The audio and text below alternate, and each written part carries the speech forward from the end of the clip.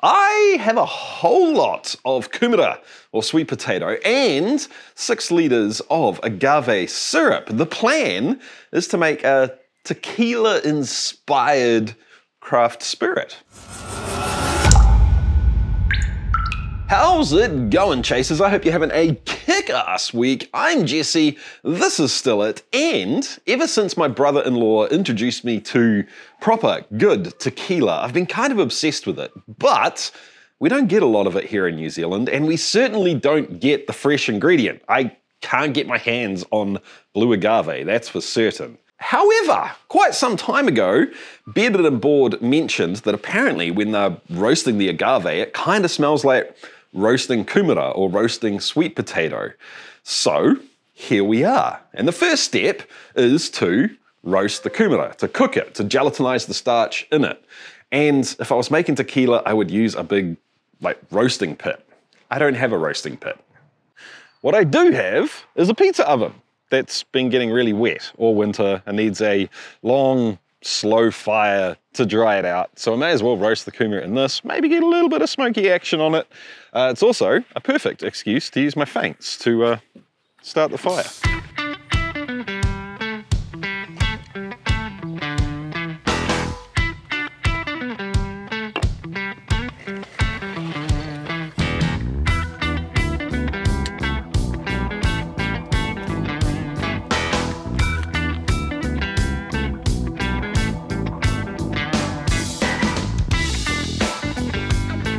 Fire's been burning for around about an hour now. Temperature's starting to come up. I'm going to keep the fire stoked, but on the low side for 2 reasons. One is that I'd like to push a little bit of smoke onto the Kumera, the sweet potato.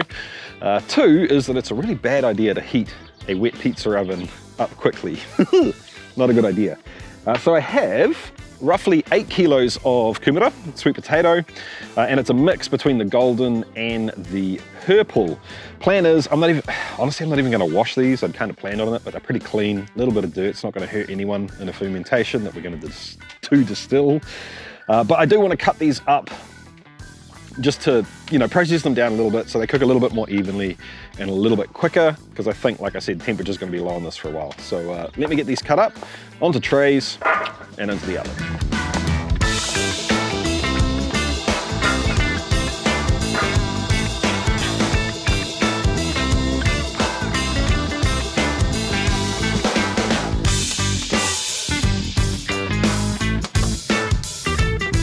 All the Kumera is in the oven. I'm going to keep the fire stoked low, let it die down every now and again to give off a bunch of smoke. It's going to be a long, I'm guessing, probably 2 hours of slow roasting this. You can see, just up here over my shoulder though, a little vent. That is the steam vent, so it lets the moisture that's building up into steam inside the walls of the oven and the floor of the oven slowly off gas, so we don't, actually crack the oven. The reason I mention it is because when I built the oven, I used tri-clamps to put that in the wall.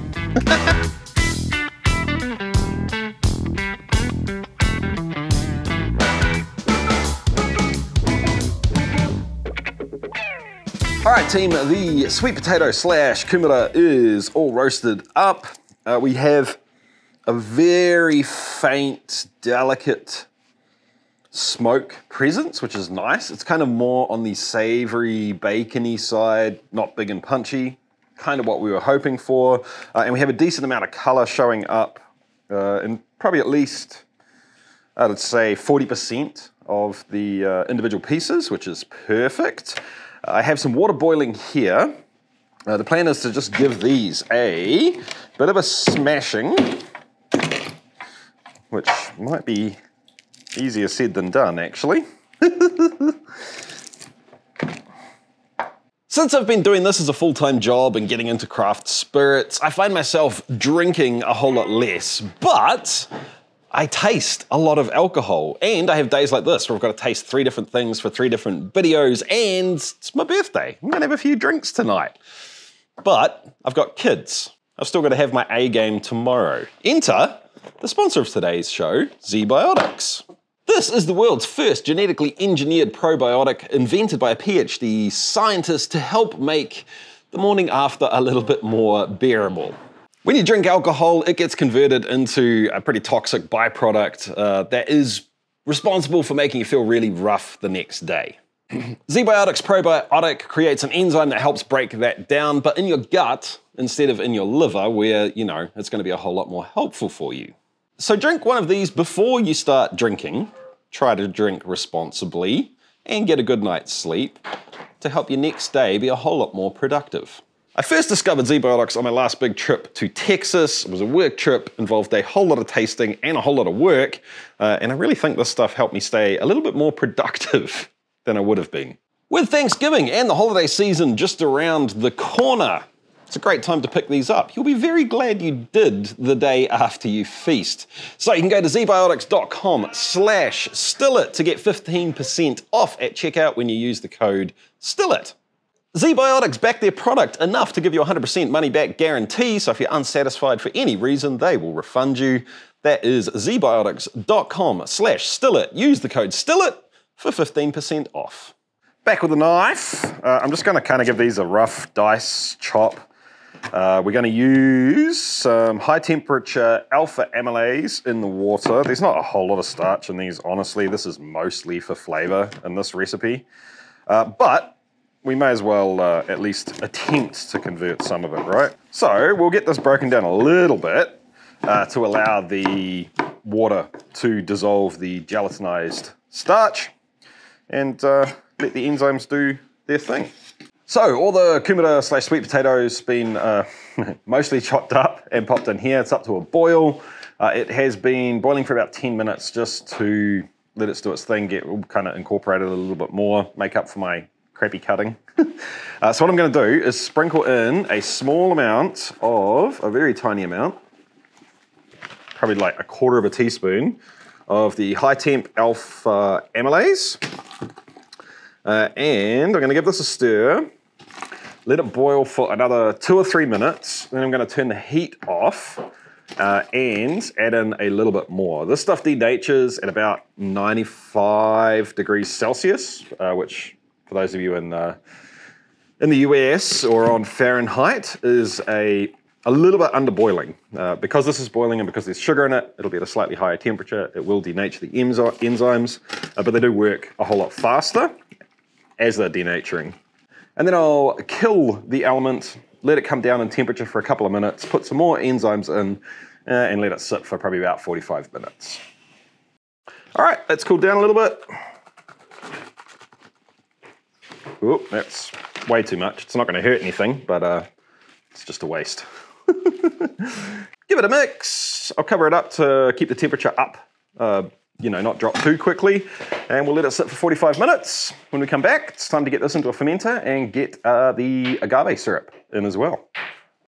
This has been sitting for an hour now, more than enough time. It's still up at about 85 degrees, so, you know, I'm happy with that. And it is at 10:28.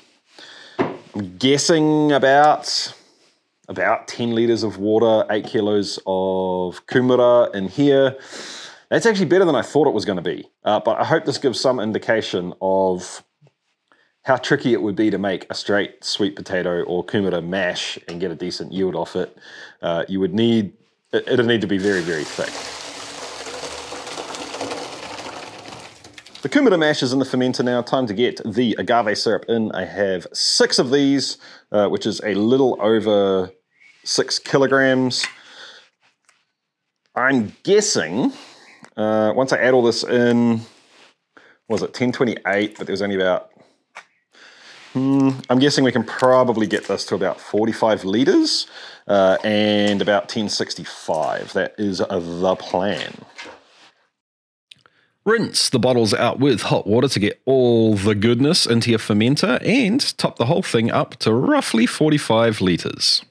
We're up to roughly 45 litres here, and shooting from the hip, I have forgotten or haven't calculated in the fact that this was syrup. So a lot of the weight of the syrup is liquid, not just straight sugar. I've only got up to 1045 in here. We could ferment it as is, but because I'm just kind of shooting from the hip and experimenting on this one, I think we're going to throw a little bit of sugar in there and get this up to a more economical gravity, I guess we would call it. So let me dump this in, 3 kilos of sugar, that's that, and 45 litres-ish. This should bring it up to 1065, 1070, that's what I'm hoping for.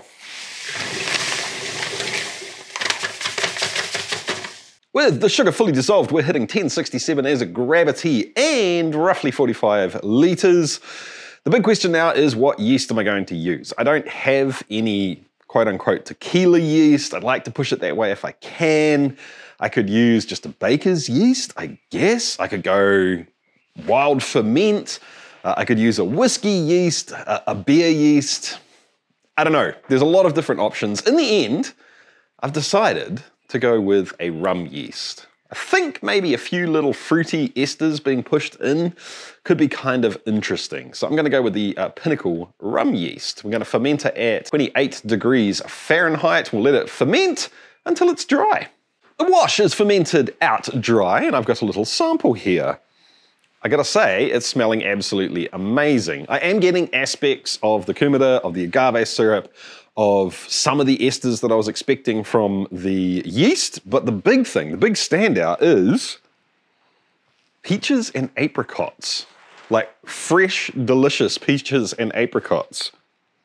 And I have no idea where that's coming from. Maybe it's kind of an amalgamation of all of those flavors put together.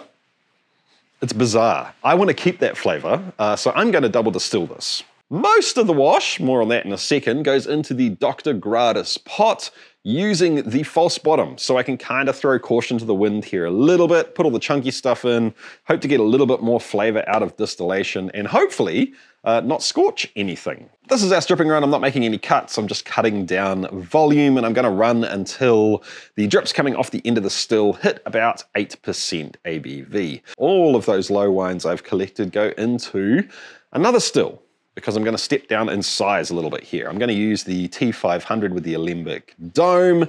All of the low wines go in, and I had about probably 3 litres of wash that I was a bit scared of putting into the stripping run because of boil over potential, so that can go in now as well. We'll fire the still up at 100%, get it up to temperature, drop the percentage of power going into the pot down to about 60%, and start collecting 4 shots. This time around I collected roughly 100 mils. I'm not really worried about the specific amount. Then I collected probably roughly 600 mils of heads before the spirit started to clean up, and thankfully I was still getting that really interesting peach and apricot flavor when I switched over to hearts. As the ABV started dipping down to around about 60%, I started getting hints of what might be tails. But this is a very different run than anything else I've made before, so I don't know what tails are going to present like. So I switched over to the rolling cup method, filling a glass up off the still, tasting it as I go. When the glass is partially full and it still tastes good, that goes into the hearts bucket. Another one goes underneath, and it just stops you from smearing tails into good product, and you don't have to line up, 100 jars. The spirit has been proofed down to 57-ish% ABV. It's into jars, ready for aging with oak. I'm going to taste it, tell you all about what the plan is here. But first, a huge, huge thank you to the Patreons. Thank you so much, Patreons, for being the people that support us day in, month out. We thoroughly freaking appreciate it. Thank you so much, team. So let's taste the stuff first, and then I'll tell you what I'm doing over here on the aging side, shall we? By the way, team, these coins are still available on chasethecraft.com if you're interested. They fit perfectly on top of a Glencairn glass. Funny that. Anyway, so aroma-wise, it's actually smelling more like, it's not like a tequila, but it's more like a tequila than it was when it was coming off the still, and all the different fractions were broken out. The straight up fruity nose, the peaches have kind of faded away, the apricots are still there, but it has that slightly more herbaceous isn't the right word, like vegetal kind of thing that you get in a lot of tequila. That is showing up a little bit more now. More of the smoke, actually. There's an interesting savory flavor that is sort of sitting between roast Kumara skin and very, very subtle, umami-ish smoke. It's very pleasant. It smells great as it is. But on the palate, it's a different story. When it first goes into your mouth, you get the same flavors and sensation that I just described on the nose. But after you swallow, that big, juicy, sweet, fresh stone fruit thing comes out again. I've never run into anything like it, to be honest. It is bizarre. So all in all, this is absolutely delicious. And you know what? Tasting this, I am 100% going to have to save some of this as a white spirit. So after this video, I'm going to pull a little bit out of each of these jars, just a small amount, and fill up a couple of little test bottles to compare later on. So what am I doing here? The first one, this is American white oak that's been toasted and charred, and it was used to age Manuka whiskey for about 1.5 years, I think, off the top of my head. Manuka is a local native, it's kind of like halfway, but it's a tree, but it's a small tree. And it gives a very interesting herbal and sweet smoke that is super freaking strong. So I'm hoping that this one is going to get pushed more towards just that little bit of extra smoke coming from the whiskey that seeped into the wood. I'm hoping that'll bring out the smoky characteristics in this one. And I plan on aging this for quite some time, like at least a year. 18 months is kind of, once again, shooting from the hip is what I'm thinking. This is a piece of US white oak that has not been used for anything. It has been toasted to bring out the vanilla characteristics, and it's got what I'm calling like a 1, 2, 3, 4 char. So each of the sides is charred slightly more heavily than the last. By the way, these are available, the maturation sticks, on chasethecraft.com as well. So let's get this one in here. What is the hope for this one? I want to get a decent amount of color on it. I want to get a little bit of fruit flavor coming through, not fruit, wood. I want to get a little bit of wood flavor coming through, but I don't want to age this one very long. I'm thinking like maybe 2 months. I want to keep as much of the white spirit characteristics as I can, with a little bit of wood influence as well. So I'm going to chalk this one up to a complete and utter roaring success. Is it tequila? No, of course it's not. It's made with syrup and Kumera. But does it taste like tequila? No, not really, but it's absolutely freaking delicious, and it does taste like it's inspired by tequila somehow. I don't know, man. I've got really high hopes for this, so, you know, I'll catch you in 3 months and a year or something, and we'll do a tasting video. See you later, guys.